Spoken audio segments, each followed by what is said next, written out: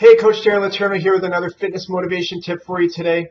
Today's tip is make sure you're getting enough sleep. You're working out hard, you're eating right, and then people tend to lack the sleep.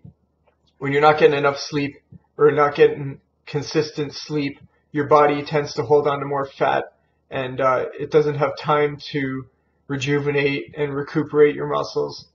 So you need to make sure you're getting enough sleep, 7-8 hours of sleep a night.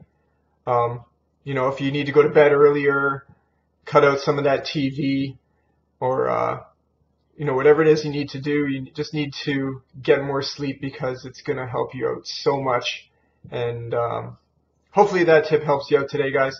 Don't forget to like, comment, subscribe, and you can check out my free book there with the link below. Have a good day.